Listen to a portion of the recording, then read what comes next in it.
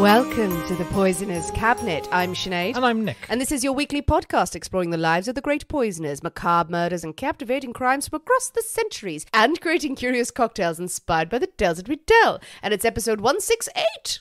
Hoo-roo. Hoo and hurrah and woo. It was a bit like a sort of a Lord's mumble, wasn't it? Yes, there we are. 168, so close to 170. It is. What happens then? Things happen. Go good. As long as you've got something planned. Yeah, I have something planned. Excellent. Probably. I'm glad to hear it. Let's just say yes. Is it that cake? What cake? Someone put it on Instagram. What? Someone tagged us in a cake on Instagram. Oh, I've not seen it. It was a cake made of Strega. Well, with Strega. Made of Strega Just would be not just entirely, that would just be a bottle, and they go, look, it's cake. Not entirely Strega. Ooh, okay. And Well, it was saffron that cake. looked exciting. That does look exciting. Maybe we should make a big old Poisonous Cabinet cake. Yeah. Torta Strega a limon. Oh, lemon and Strega. Bewitched lemon cake. Bewitched lemon cake. Oh my god. Very exciting. Oh, we should whip that up. I have asked for the recipe. Better still, send me cake. I don't think cake will travel well. Does it not? Famously, we're not supposed to accept food stuff through the post. If That's fair. podcast has taught us anything, That's wise. Yes, that okay. will lead to problems. Just the recipe then, please. No, just the recipe. You can have a cake. Oh, bake off. Bake off. I will not be baking, but my husband will. He's off on holiday, so he's just like, now I'm baking bread. Bake cakes. Bake cakes. How are you, Nick? Or cake. You want cake? Like cake. You I haven't do had like cake a bit for of ages. cake. Do you think you'll bake some cake, or do you just want it brought to your face? I'm quite looking forward to it in my new larger kitchen. Maybe actually doing some baking. Where stuff is actually in the room. I don't have to like go to boxes in the shed to get a cake tin. Yes. As you frequently said before, you're very lazy. Oh, incredibly so. But if it's all laid out, If it's there, got a big like, mixer. exactly. I've got a mixer, Yay. got all this stuff, but it was never to hand. Oh, it's a very big kitchen you've got now. So yeah, It's very fancy. it's not that big. It's bigger than what you had. Bigger than what I had. I mean, you Bigger had than a what I- shoebox. It was sad every time we went in. This is shoebox and cake tin sized. Yes, exactly. It's got an area for cake and booze. So yeah, I'll make some cake. Oh, nice. Any poisonings this week? Not the cake. Not the cake. Don't say the cake's been poisoned. Don't do this to me, Sinead. Cake or death, literally. No, there's no poison cake, probably. Oh, just think about cake. Go Thinking ahead, about go cake. ahead. Happy place. Thinking about the cake. Don't think there's any poisonings this week. I think someone poisoned the internet. Because at work, I was like, oh, look, Instagram has disappeared for several people. I was like, oh, shit. If anyone knows how to fix that, message me. Anyone work for Meta, then get in touch. Could you, if you are listening to this podcast while working at Meta, could you answer the goddamn phone? Not that you have phones. I mean, it's like there's a helpline or anything. No. Well, speaking of cake and having baking competitions in your giant kitchens, I think it is time for us to thank our delicious Patreon subscribers. Oh, we definitely should. So thank you very much to Donna Young, To Amanda Campbell. to Emily Pritchard, To Lizzie Schumann. to Roseanne Turner, To Vivian Fu. Jill Torgensen, To Nell, the Era Witch. that of Cake Fame, That of cake fame. and to Bunny Bouncer. Buddy Bounce. Thank you very much for joining That's us. either a hobby or a profession. It could be both. It could be both. You Some could people are lucky that way. Yeah, you could bounce a bunny on your knee or stop them from coming into the warren. It's only hairs allowed, that's it. Right. Okay. What people have to earn a living, Nick? Can't argue with that. No, you can't. And you shan't. I won't allow it. I wouldn't dare. I have my own bouncers for my own arguments. Well, Nick, are you ready Yes. to drink cocktails and talk about poison? Okay. Or we could drink poison, talk about cocktails. I've got a cocktail on the go already. Oh, you got a fine. pre-cocktail cocktail, you see. Oh, interesting. Well, would you like some more? Always. Well, maybe we should go with the first one. Okay. Hooray, hooray, hooray. It is Nick's story this week, but we can't possibly have a story without more cocktails in hand. Absolutely As not. you know, dear listeners, every week we choose a secret ingredient that is inspired by the tale that we tell, and it will flavour our cocktail of the week. Nick's story, so his pick, and this week's secret ingredient is... Guns. many guns. Or is a singular gun. A gun. A singular gun. A gun. Oh, how have we not had guns? I know. Or a gun? We've had a shotgun. And we've had a bullet. And we've had bullets. But we've not put them together. Not a gun. Because it was that or avocados. Yes, you did say avocados. And I was getting concerned about avocados until I thought, oh, we haven't done guns. I was trying to, how can I get an avocado in Well, this? I mean, avocado is quite good. Not for drinks, it's not. Well, I can there's go, some... Here is a margarita with some guacamole on the side. That would work, actually. Why didn't we have that? That did cross my mind. I thought, I could make a green drink. I'll make something green and serve some guacamole. Looks like an avocado and then some guac on the side. I'd have that. I'd be eating it with my hands. Yeah, no, you would shout at me. I wouldn't shout if you put guacamole in front of me. All would be forgiven. But I didn't do that. But I would have blended some avocado into something. But a gun, great. But so you just gone for a gun instead. Great, you're going to shoot me in the face. Yes, that's the way forward. With a gun of booze. You've got it set on lush. Well, I hope that whatever's in the poisonous cabinet kitchen is drinkable. Okay, with gun as your inspiration, what have you come up with? We're having this week. Okay. We're going to have a revolver. A revolver? We have a revolver. Oh, very nice, very nice. Yes. It's a steady kind of gun. It's a good old gun. It's a good old-fashioned gun. Absolutely. Lovely. Also a very good Beatles album. Okay. You know that album? Yeah, absolutely. How can you not know Revolver? I probably do. You were not allowed to listen to Beatles albums as a child. Yeah. Only thrash metal. Pretty much. That's how it was. Wonderful. I think it is high time for us to blast our way into the poisonous cabinet kitchen and shake up a storm. So we'll see you in a minute. We'll see you in a bit.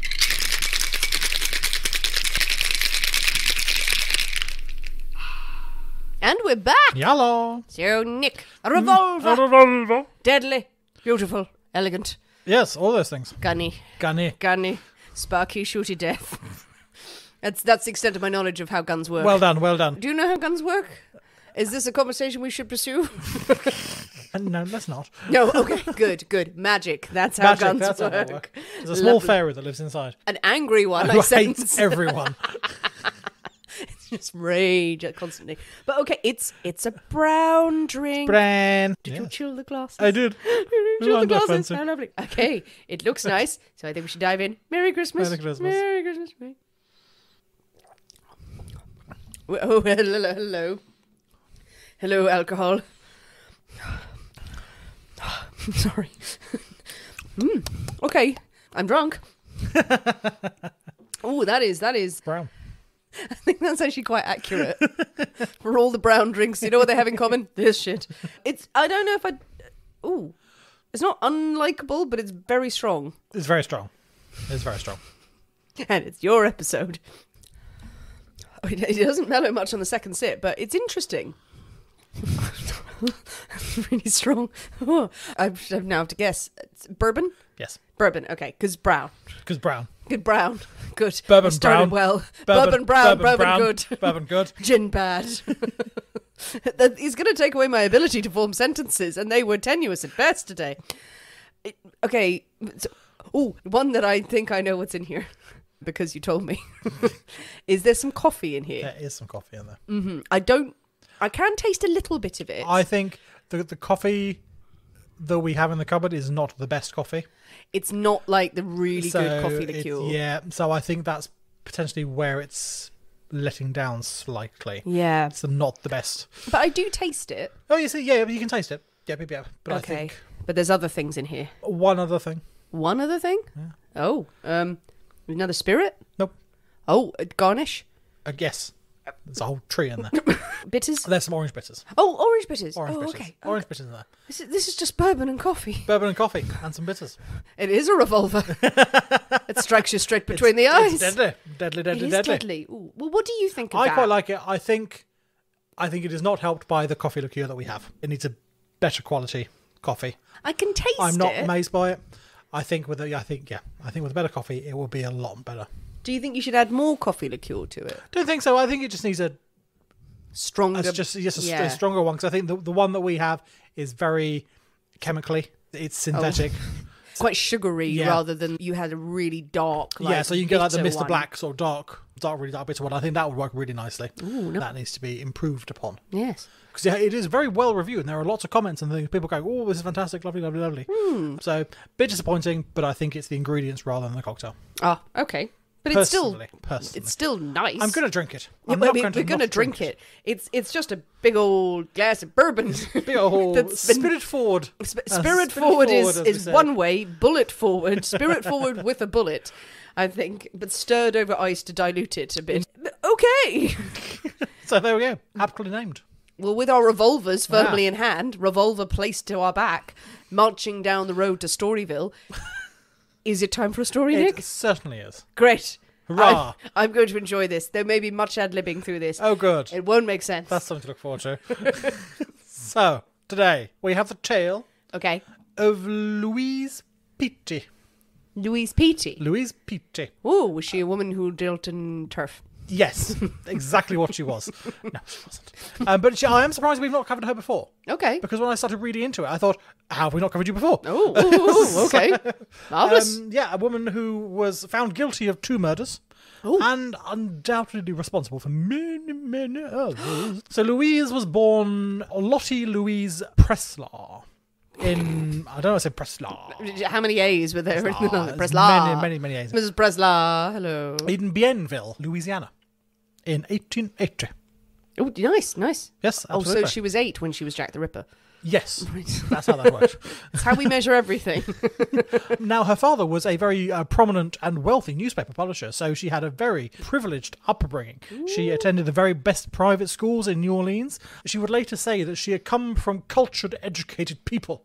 My parents were not delinquents and did not rear delinquent children. Oh, okay. Absolutely not. Well, she sounds like a delight. Yeah, and also it was complete bollocks because, however, contrary to her sort of claims of this sort of classy upbringing, as she got older, she does develop into a complete wild child.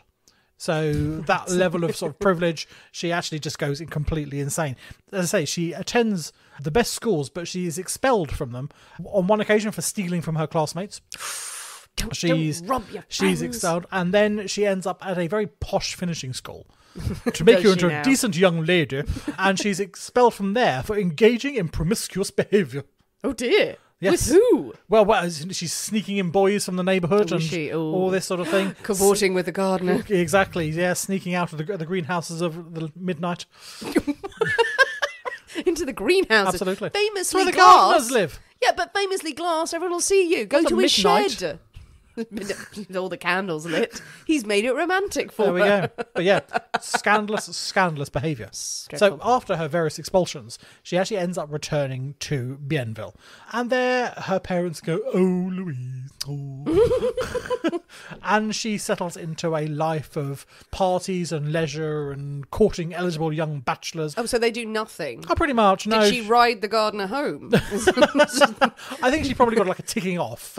Oh, you've been expelled again from another fancy school that This we've had to just pay won't hundreds do. of dollars for. So, okay, fine, come home then. Your punishment is you will be confined to your room for 6 minutes. Yeah, absolutely. Yes, we've halved your dress budget.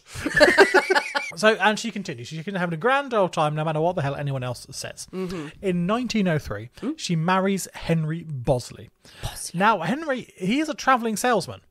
Not quite the sort of match that her parents were looking for. This sort of wealthy newspaper publisher. It was not really what he had in mind for his daughter. But apparently they're in love. They're absolutely in love. Now, Henry is completely infatuated. He is gobsmacked that he has managed to land such a beautiful, glamorous wife. Yeah. So much better than his station. Yeah. Than anything he could have dreamed of. He is over the moon. That is until the summer of 1906. So they've been married for 3 years. Oh, nice. Well done. Louise has left her home in Bienville and she's gone off on the road with her husband. Well, So travel, that's what I he's travelling, thought would be something attractive exotic. to her. It gets her away from home. No, she's got an allowance from daddy still, so they're not Obviously. exactly slumming it. Yeah. Do we know what he sold? We don't, unfortunately, know. Oh, okay. No. Revolvers. maybe. Revolvers, potentially revolvers. And kitchen knives. But he's out there selling it. He's flogging his guts out, trying to make a good, exciting life for his wife. Trying to make a wife for his life. An Other way exciting around. wife. I'm going to make you excited, wife, with all my selling. She's in the back seat like, oh, yes, I'll sell those magazines. Yeah, whatever it is, he doesn't sell enough. Oh, shit. Because one day he returns to find his darling wife in bed with another man. Oh. No, Henry no. is devastated. He is utterly bereft by this. How could she do this? Yeah. He kills himself 2 days later. Oh, come on, Nick. No, I wasn't emotionally ready for that. There's twists and turns all over the place. Oh, He- bloody, yeah. you need a trigger warning that. That's just Yeah. desperately sad. Desperately sad. He shoots himself With a revolver? with a gun. With a gun? What particular type of gun? I do not know. Okay. But with a variety of gun. With a variety of gun. Possibly one he was trying to sell. I don't know. Oh, God. Okay. I think I must be emotional today because I really want to cry for his lost soul. I'm like, no! He was a good man, probably. Louise seems entirely nonplussed by the whole thing. Within a week, she has sold all of Henry's belongings, what little there are in the car, and she's got her eye on Boston. That's where the fancy things are. Yeah. It's gonna be lovely. Now, however, the money Boston. that she's able to get from Henry's death is not quite enough to get her all the way there. So she's not earned a huge amount of money. Apparently, there was no life insurance or anything like that. Just the selling the few meagre belongings he had wasn't enough. So she needs ways to make some money fast. She was able to afford to move to Shreveport, which is in Louisiana, and she starts up work as an escort. She starts up work as an escort. But she is not sort of your common on the corner touting for business sort of escort. She's going for the high class. She's going for the gentry. Okay. She's going for the fashionable, the rich people. And is she being like a paid date, or is she willing to, Oh yeah, or she'll go all the way. She'll go all the way. She'll go all the way. Absolutely. But she's the highest of the class. Yeah, absolutely. But yeah, she's not someone you rock up on a street corner. Well, just make that hand gesture. Because you're winding down your window. Right. No, you did that. I was like, what was she rocking up on? Someone's pushing with a broom, like, out there. Your wares. No, but she's got her eyes firmly set on the highest of society. Well, yes, the days of the courtesan and everything. Exactly. She's going to become someone's mistress, and she's going to earn a decent wage out of it. And she quickly becomes a favourite of the local gentry, who pay handsomely. Oh, yeah. Absolutely, they pay handsomely. She also helps herself to her clients' wives' jewellery while she's there. Louise. So she's in the bedroom going, oh yes, I'll have that, and I'll have that. And those earrings are quite nice. She's shopping. Pretty much, she's shopping. Her husband's sitting at the end of the bed. Please don't take her. So she keeps My the wife bits. would be annoyed, really. Do you want me to talk to her? No, okay, never mind. She keeps the bits she likes. She shells. Well, she doesn't. She shells on the seashore. Well, I mean, she's balls of brass. Absolutely. Or breasts of brass. She has no scruples. She does what she needs to do to get what she wants. So, yeah, and she does. She amasses this amount of money. She can now get north. She can get to Boston. Why Boston? We don't know. We don't know what's in Boston. It's a lovely place. It's a lovely place. We must go there someday. Yeah. By 1911, she makes it to Boston. Nice. She arrives there thinking, I'm going to start a new life. This is going to be a whole new thing for me. I'm going to be someone new. It's going to be exciting. She claims to be R.H. Rosley. Now, she is a 19-year-old heiress from Dallas. God, she's only 19. She claims to be 19. She's what, 40 now? So by now, she is 31. She may as well be 40. Oh, my God. She's 31. 31. She claims to be 19. But her education and deportment and things make this perfectly plausible that she was someone of that status from Dallas. She comes up with a very dramatic sob story when she arrives. Her family had confined her to a convent. A convent? What did I say? Convent. That's worse than a convent. My pronunciation has gone all over the place today. It's like you're your man from a low, aren't you? And refined it is a convent.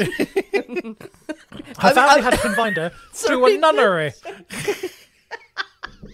I was going to say, don't say it again because I'll die. Her family had confined her to a convent for daring to fall in love with one of the local young men. Oh dear. Someone who they thought was not good enough for their daughter. Oh, but they were in love. They were in love. They wanted to run away together, but they were caught, and she was sent to a nunnery. So no man could lay his hands on her. Ooh. But she had escaped. She had got away. She had made it all the way to Boston, where she was going to meet up with her fella, and they were going to live happily ever after, and it was all going to be utterly delightful. While she's waiting for her love to arrive, she ingratiates herself into several wealthy Boston families. She's got the beauty and the charm to convince one family to take her in while she waits for her chap to arrive. As soon as she is settled in, Louise goes on a shopping spree. She calls into some of Boston's most expensive stores. Everything is charged back to the family's account. That is good. Spends all their money. She pays calls on her various new friends. She's been introduced around town. This is dear old Miss Rosley from Dallas. She's marvellous. You must come and say hello. And often people would notice small things that may have gone missing after she paid a visit. Yes. So we're sure we had some nice little things. There were things on that table. Little trinkets. Little trinketing things. You know the little tiny trinkets that we had but here? they're not there. Where have they they're gone? not there. And that grandfather clock, I'm sure we had one. And grandfather, he was there too. He'll fetch a pretty penny. But what year is this now? We're looking 1911. These people will still have servants and their maids and things around the house. Yes, you still have servants, but you're still in the era of just tiny shit all over everywhere. small Absolutely. tables. Shit everywhere. Yes, little pictures of children playing and everything. And then you wouldn't paint them because it's been taken for cleaning or something like that, or it's been moved our collection for dusting. of thimbles. Yeah, exactly. The jewels that we just had out. Our display of priceless jewels. They've gone. So everyone come in and say, oh yes, feel the weight, we're very wealthy. Pretty much. As the weeks go on, people start to question about where is this mystery man? Her fiancé who's going to come and take her away. When is he actually going to show up here? The family who she's been staying with tries to make contact with Louise's fake family back in Dallas. They're thinking, well, news must have reached them that she's escaped the convent by now, and they must be beside themselves with worry about where has their daughter ended up. No one has ever heard of this prominent Rosalie family. This family does not exist. Now, after some digging, Louise's true identity is discovered, and people are mortified that they have been taken in by such a fraud, such a ruse. Many people want Louise locked up for this, for fraud and for just taking the piss out of people and taking them for a ride. Yeah, because they can't prove that she's stolen anything, but also she's humiliated them. She's humiliated. Yeah, so the families are there. Indeed, they're humiliated that they have been duped. They don't want this embarrassment. They don't want it splashed over the press that they've been taken in. It makes them look like complete suckers and open for anyone else with a sob story to come and take an advantage. Well, yeah, she didn't carry on the sob story well enough, though, because surely just say that her beau died tragically and, oh God, I'm in mourning. And paint her parents as evil people. Don't contact them and everything. Yeah, rookie mistake. Yeah. Eventually, it's agreed that Louise just go away. These sort of wealthy, prominent families, they sort of collude with the police. So they just go away. We're not going to press charges. Just get out of Boston and don't come back. And she goes, all right. Okay. It's all right. She's got now suitcases still full of frocks and everyone's valuables. So she's like, yeah, fine, I'm off. Yes, she can go away. We're fine. Now to deal with that jewel thief who's been working through the neighborhood. Thank God we don't have to focus on her anymore. Yeah. It's just like we all got together and our conclusion was... yeah, go away. Sure. Go away. Very similar to your Patreon this week. Well, yeah, I was thinking Shades of Princess Caribou. Absolutely. Which we dealt with on Patreon this week. But when the subterfuge and the deception was uncovered, everyone was like, oh, you got us. Oh. And they were very nice to her and they said, well, but also maybe leave the country. Yeah. So this is why an embarrassment of the wealthy families. Louise, she's now got some cash tucked away and she's quite happy to depart Boston. And she makes her way back down south, this time to Waco in Texas. Oh, nice. Now in Waco, Louise sets to work wooing Joe Apple. Now Joe is a notorious oilman. I thought you were going to say he was an apple thief. Yes, absolutely. He worked his way up. He's going to say, what other resources can I plunder? He is a terrifying scrumpyman. No, he has hit it big in the oil industry. It's a place to do it in Texas. Well, exactly. He has made his fortune. He is well known around town for his excess. His rings, his belt buckles, his clothing buttons are all encrusted with diamonds. Oh my God, that's so bougie. I love absolutely. I mean, he is going. Everyone is going to know that I am fucking rich. And he spares weighed no down expense. somewhat. You know, he's put all this stuff on, and he's like, diamonds and jewels are my gold, and he's dragging himself around the street like, oh, shit is heavy. Yeah. No, he's got people to carry his legs for him and stuff. So he but pays. they're also encrusted in jewels. His servants are painted gold. So yeah, I have done very well for myself. Also, if he's in Waco in Texas, it's probably large stretches of land where there's not a lot of people around when he's dealing with his oil fields. that's why he has to be so shiny, so they can see him from far away. He can be seen from space. Everyone around town knows Joe, and he's got a reputation with the ladies and with the diamonds as well. Everyone knows Joe, probably begrudgingly. Yeah, we all know Joe. Yeah, we all know Joe. Yeah, we all know how very wealthy he is. The ladies are like, the sex was very uncomfortable. Yes. It was just... Diamond mattresses, diamond sheets. It's very, very, very, very spiky. Do you want a condom? No, God, no, no. I will take the risk. 1 week after Joe first meets Louise, He's dead. He is found with a bullet in his skull. Whoa. His diamonds gone. Missing. Jesus. Okay, that took a very rapid turn. Absolutely. He does not take her long. Within a week, she's got his diamonds. Now, people know, they have been seen around town together. People know that Louise is Joe's latest woman, and she is the first one the police question and go, of course, what's happened to Joe? What did you do to Joe? Where's Joe? We love Joe.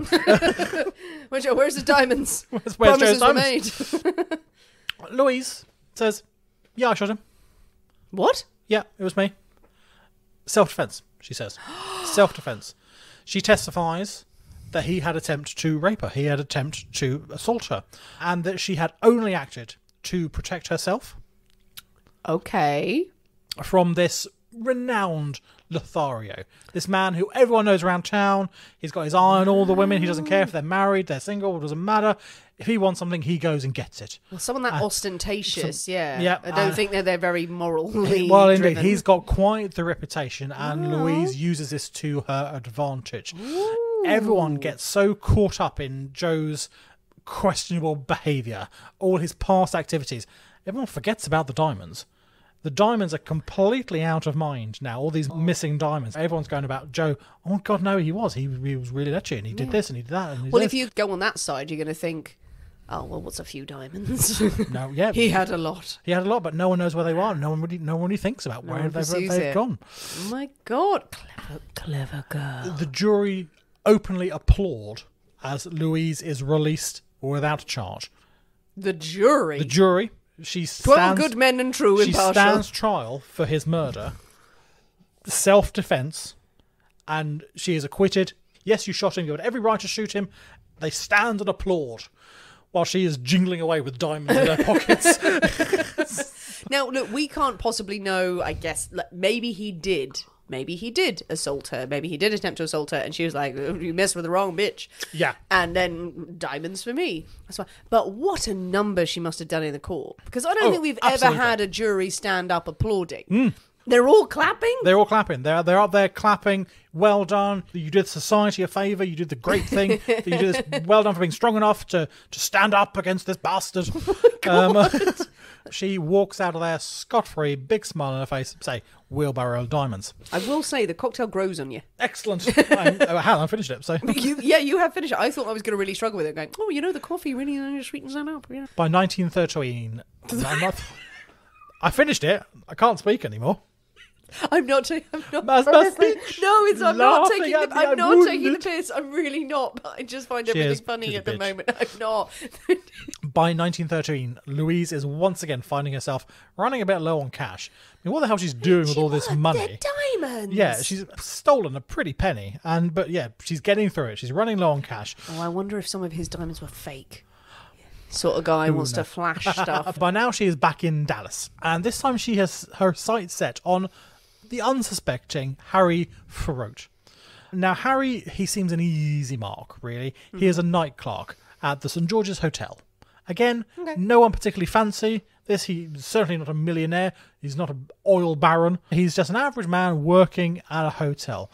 And much like her first husband, Henry, he is delighted that someone as glamorous and as Louise is interested. Yeah. How would you be interested in little old me? I'm a boring old hotel clerk. What's that game? But yeah, she goes for it. Shortly after the two are married, Louise steals $20,000 worth of jewels from the hotel's safe. Of course. Yeah. Why did I ask why she was interested in the nightclub? You work at a nice hotel, do you? A nice hotel in charge of the big safe. Rich people stay in. Yeah. Police question Harry about the theft, but they clear him in any involvement. Is obviously not him, but not before his name is dragged through the press as this suspected thief. The hotel, they have no choice. They let him go. They can't have a suspected thief working in the hotel. He loses his job. And is that not enough? He discovers his dear devoted wife in bed with another man. Louise cracking on with with another guy. Cracking on. You used a lovely phrase there. She's having a grand old. Crack on, love. Crack on. Her husband's in police custody, suspected of thieving $20,000 worth of jewels. They got married, did they? They were married. Oh, they were married. Okay. Yeah. Oh. She's shagging another guy. She's not subtle at all, No, is she? No, she's just, I guess she just doesn't care. Doesn't care. Doesn't care. What are you going to do? I'm better than you. What are you going to do? Exactly. He discovers his wife like this, and again is utterly devastated. Right. 3 days later, Harry Throat's body is discovered in the hotel basement with a bullet in his skull. In the basement? Police declare it suicide. No, I'm not happy with this. No, the stress of the accusations, his wife's apparently continuous infidelities, had all been enough to drive the poor man to take his own life. The only explanation. Louise is in no hurry to dissuade them from this theory. She's going, "Oh yeah, absolutely, it must have been. He killed himself. Oh, poor husband." And for God's sake. She claims a modest life insurance policy that she had conveniently taken out on her husband, and disappears with a stash of hotel jewels. With jewels. With all the jewels from saying, "Oh, it's so safe. sad. Oh, it's so sad. It's so bad. I can't possibly stay here anymore. The memories are so painful." I know, it's very sad. She's like, "You're wearing a lot of jewellery right now." Yeah. I'm sad. When you feel sad, you try everything to make yourself feel better. In 1915, Louise pops up in Denver, Colorado, where she marries salesman Richard Peete. The couple have a daughter together, Frances Ann, in 1916. Richard is a door-to-door salesman, very similar to her first husband, but his modest income does not meet her expectations at all. None of this. None of the men she marries are particularly, have any sort of huge incomes coming to them. But they're the chaps she goes with. There's always an angle that she's working. But then surely, what would be wrong with being a girlfriend? Or just, she doesn't have to marry them in that day and age. No. Unless that gives her more of an alibi of the dutiful wife. She marries. The couple, they constantly fight. Eventually, they do actually separate in the summer of 1920. So 5 years later, they separate. But they remain legally married throughout. So Louise leaves her estranged husband and daughter and moves to LA. Dumps the kid. The kid is left with the husband, and she's off to LA. And there she meets Jacob C. Denton. Now, Jacob is a much better find. Okay. He is a recent widower. He has made millions as a mining engineer in his life. He's now retired, but sitting pretty. He has got an absolute fortune. Louise meets Jacob when she inquires about renting out his home. He has got a 14-bedroom mansion on Wilshire Boulevard. Yeah. He is planning on going away for several months on some business. He said, "Well, I'll rent the house out. Get a bit of income going on." He is asking $350 a month for the house while he's away. For unknown reasons, he allows Louise to rent the mansion for $75 a month. She's obviously quite persuasive. She's quite persuasive. "How much would you give me for this mansion? You appear to have a tit out." Yes. "And if I took out another..." "Yeah, what about his breast?" "His breast. And if I lift my skirt..." "Okay, £75. Still, she didn't get it for free. Didn't get it for free. She's a businesswoman. She's like, absolutely. "No, please, for tax purposes." She's negotiated well. God. Now, I mean, the true nature of their relationship is somewhat unclear. She has been identified in various reports as a live-in girlfriend, as a housekeeper, as a simple tenant. Those were all the roles she played. All three in one. We don't really know. Yeah. Louise claimed that they were romantically involved. Yeah. And that Jacob was deeply in love with her. Jacob wasn't able to verify any of these situations. Was it because he was struck dumb with love? Exactly. He was so emotionally overawed by her beauty. He could no longer never speak. spoke again. He took a vow of silence. And lived happily ever after in a monastery. Yeah, a little over a week after Louise moved into the mansion, Jesus. Jacob disappeared.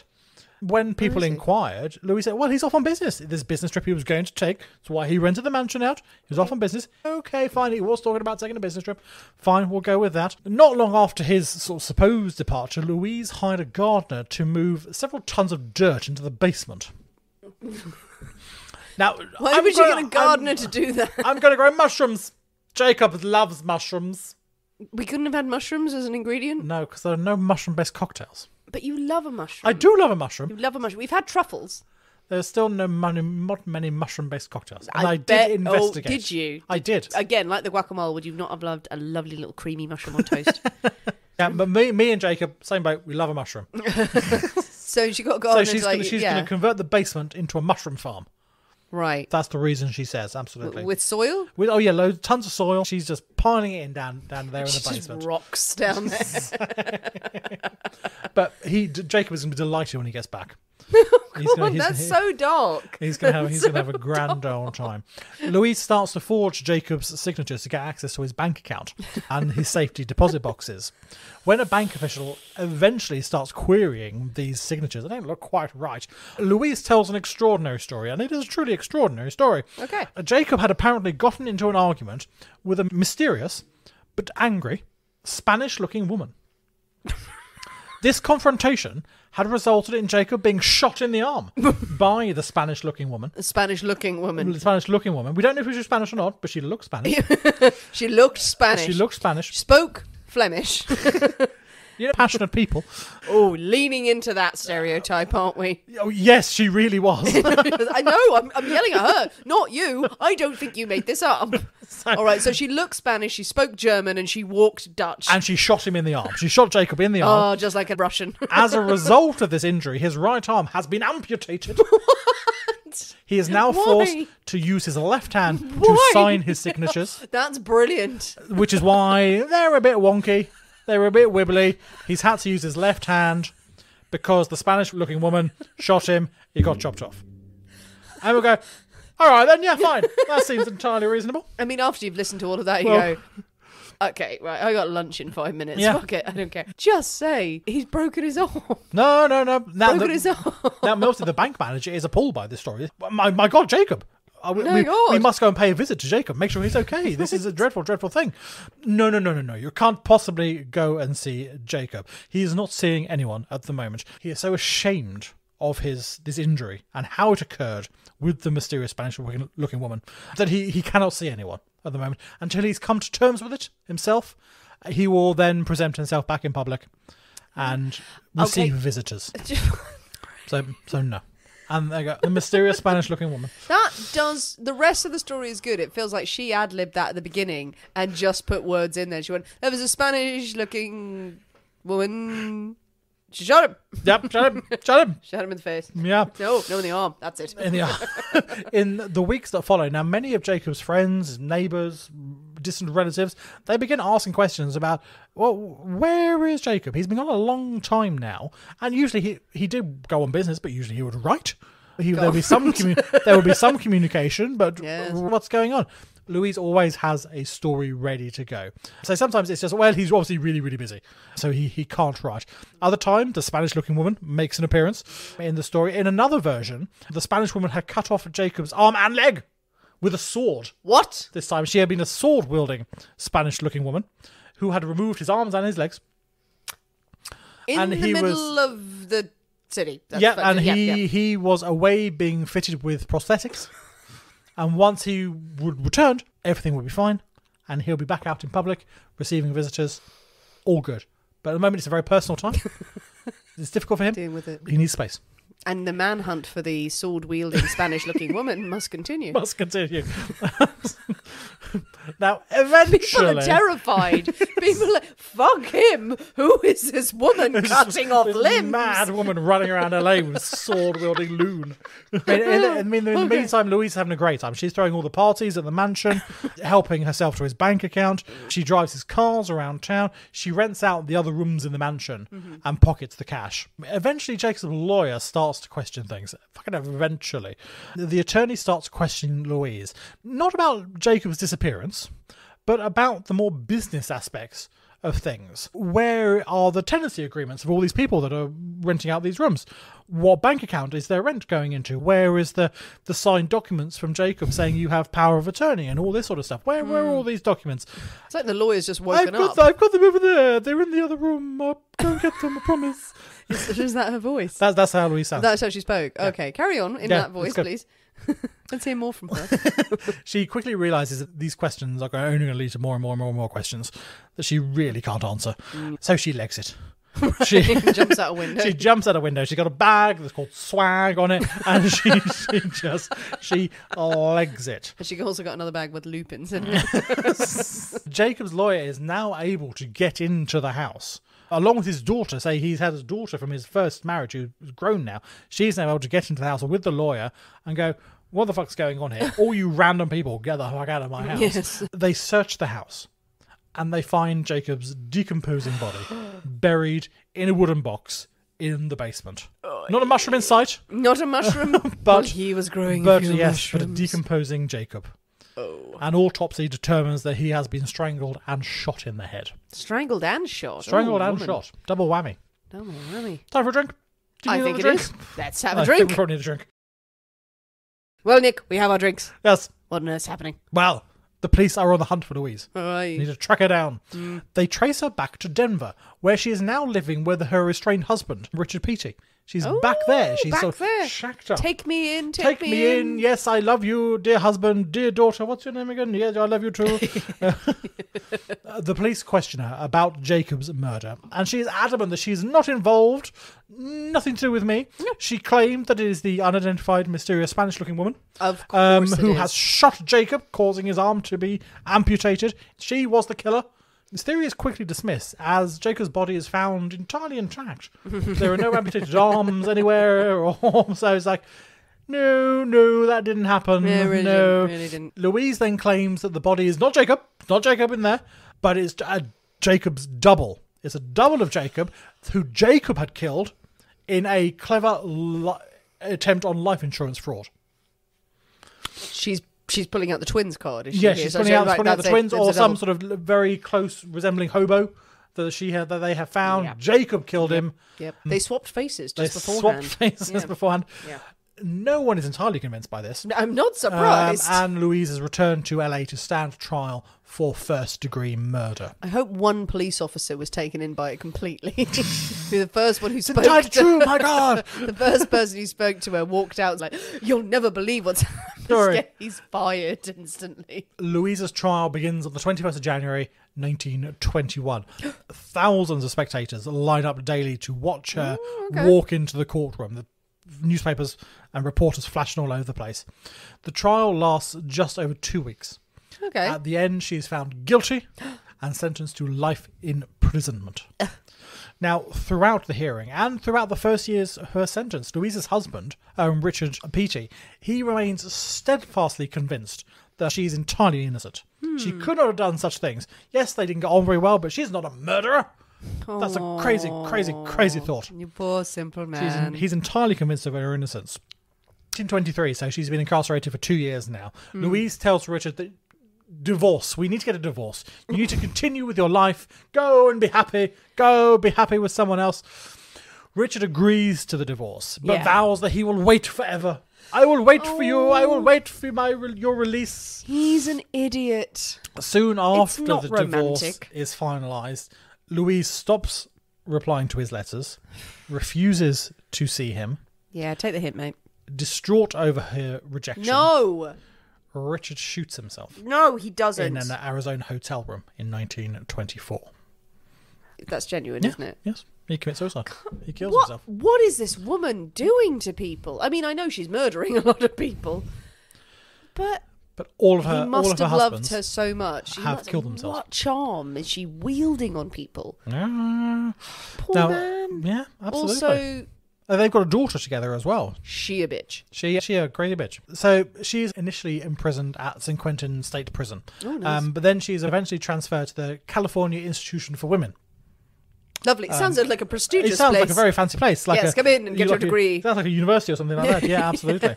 You'll be studying, not killing people. Yeah. Now, when she leaves San Quentin, the warden there, a chap called Clinton Duffy, he describes Louise as projecting an air of innocent sweetness which masked a heart of ice. Oh, I like that. Absolutely. That is such a femme Someone fatale, isn't it? saw through her completely. Great. Now, at her new prison, she is considered a model prisoner. She works as a dental assistant at the prison. She helps maintain the flower gardens around the prison. She writes for the prison newspaper. Entirely delightful. Though it is also reported that she likes to boast about the lovers that she had driven to their deaths. She's especially pleased with Richard's suicide, apparently.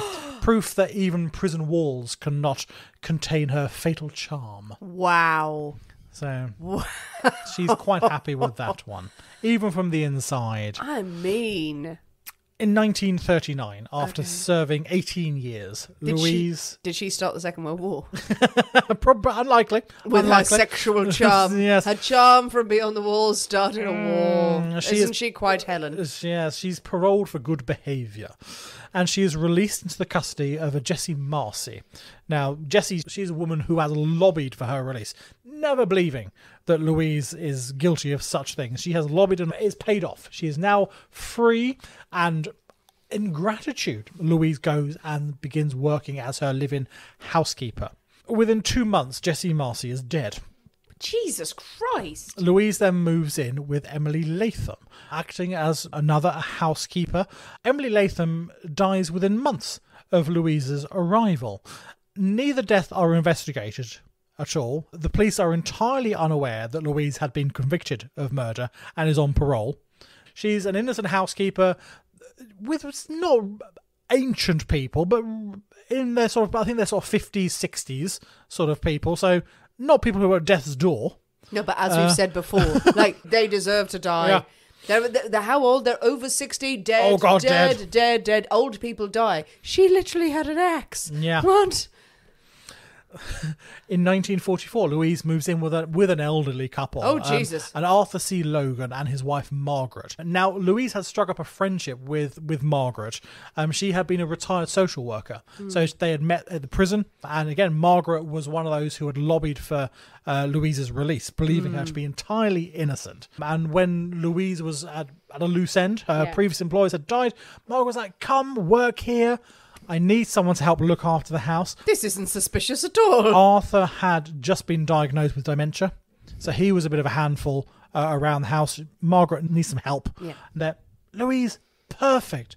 It's also around this time that Louise marries for the 4th time. This time, the lucky man is a Lee Borden Judson. He is completely unaware that his new bride had been previously imprisoned for murder and was on parole. And both Louise and her new husband, Lee, move into the Logans' home to work there.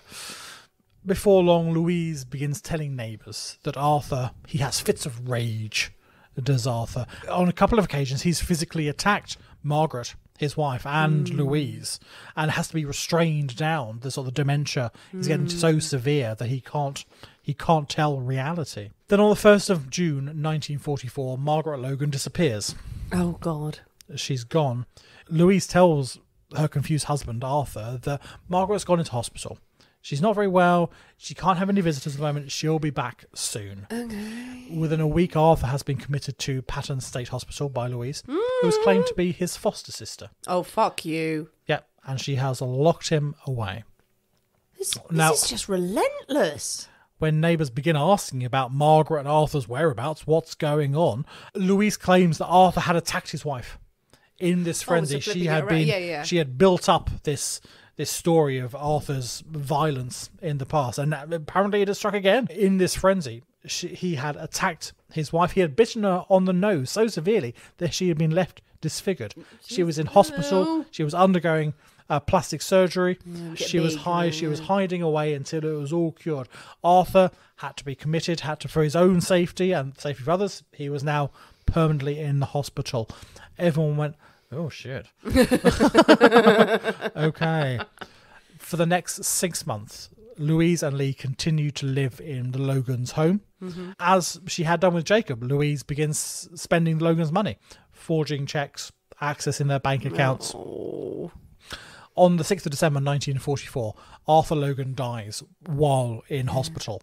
Louise donates his body to science. Don't worry about a funeral or anything like that. Just science. Science, you can deal with that. Shortly after Arthur's death, employees eventually at the Logan's Bank detect one of these sort of forged checks, and they go, really? It doesn't really look like Margaret's signatures anymore. She's really not very good at signatures. It's just a big shaky X. Yeah. With an M in front of it. And they call the police. While they are investigating these forgeries, the police search the Logan home, where Louise is still living. On the 20th of December 1944, 6 months after Margaret first disappeared, police discover her decomposing body buried in a shallow grave underneath an avocado tree. An avocado tree! In the backyard. Oh, sorry, I shouldn't be celebrating that. Like, no. Oh no, someone's dead. Someone's dead. But an avocado tree! Oh, that's awful. Only that's horrifying. A few hours after this discovery, Louise is arrested and charged with murder. Good! During questioning, Louise claims that Margaret was bludgeoned and shot by her husband, Arthur, during one of his homicidal frenzies. Of course. It was entirely Arthur. How convenient. She had buried Margaret underneath the avocado tree because she was so concerned that because of her record, because of her past, everyone would assume that it was her. And they would be right. And they probably would be right. Lee Judson, her fourth husband, was also arrested and charged with murder, thinking he was an accomplice in the crime. That was eventually dropped due to insufficient evidence. There's no evidence that he knew anything about what his wife was doing, his wife's past behaviour. She seems to have operated completely independently, yeah. The day after he was released, he jumps to his death from the floor of the 9th floor Spring office building. What is going on? LA. What? I can't get my head round. What is she doing? Have all apparently killed themselves. Well, I mean, some she's clearly killed. Yeah. Is there any implication that she's shoved him, or she's in custody. She's in custody. She's in custody at this point. Did they kill it? What the? Yeah. What the what? So at least 2 have killed themselves under completely of their own volition, because either she's been in prison or she's been in custody. Yes. 2 of them are very questionable. So 2 of them killed, but 2 of them have killed themselves over her. Over her, absolutely. Oh, that is some level of toxicity, of just mental conditioning of you can't live without me. Oh God, that's dark. That's dark. Louise's 3rd murder trial begins in LA on the 23rd of April 1945. A jury find Louise guilty of first-degree murder and sentence her this time to death. In the years following her conviction, Louise continues to maintain her innocence, and after several failed appeals, she is executed in the gas chamber at St. Quentin State Prison, April 11th, 1947. Wow. And that's a terrifying story of Louise Peete. Christ! How have we not come across her before? What has gone on there? Well, that's mad. Absolutely mad. It's been a while since we've had a modern bona fide psychopath. Yeah. Just the lack of empathy all the way through that. Again, does not care. Everyone is expendable. Everyone is a means to an end. Everything you can steal, you could just throw away. Oh my God. There's nothing redeeming about her at all. Really not. Absolutely not. There's points in the story where you kind of go like, oh, if you're going to go for it, or everything like, with the stealing, I was thinking.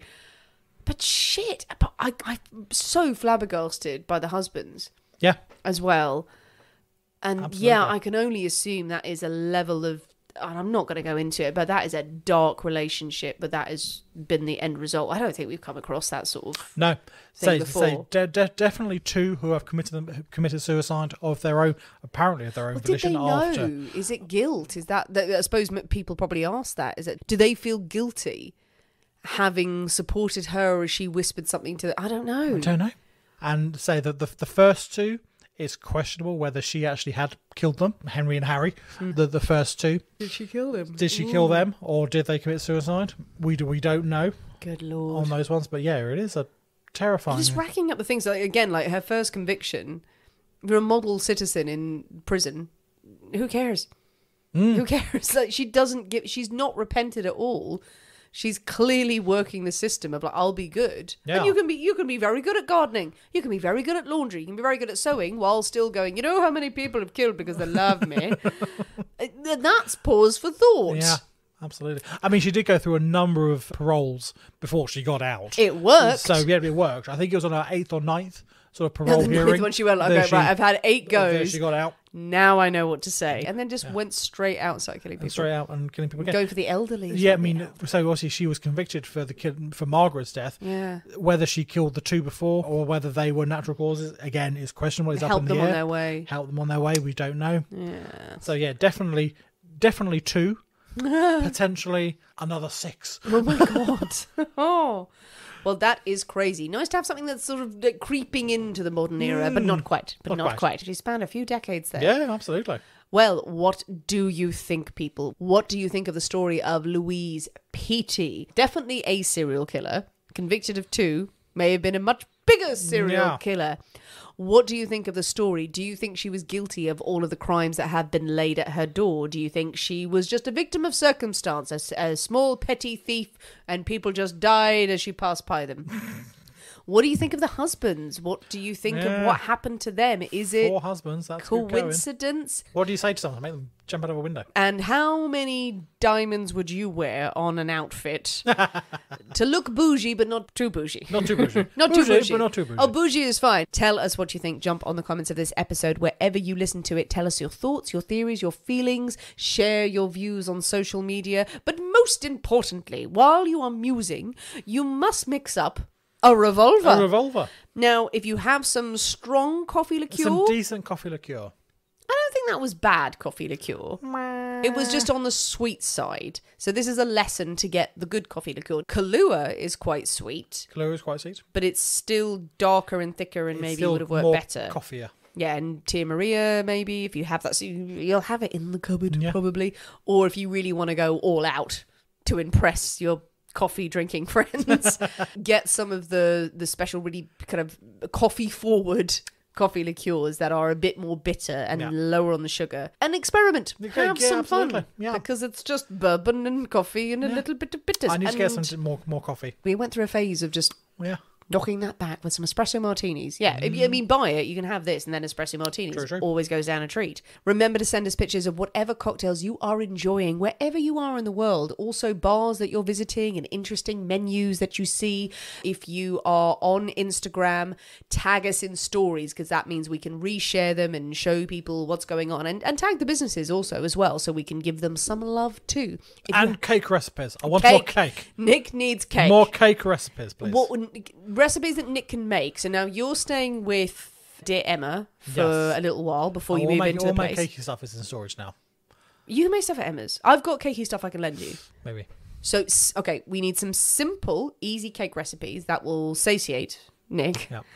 And also big fancy cakes that he can start working on. Mainly full of booze. And ghosts. And ghosts.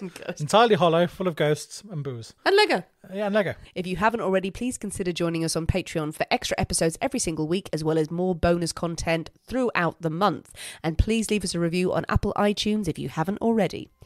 Thanks for listening, guys. We have been the people inside the Poisoner's Cabinet. We will see you next week. And remember, your loved ones are trying to kill you.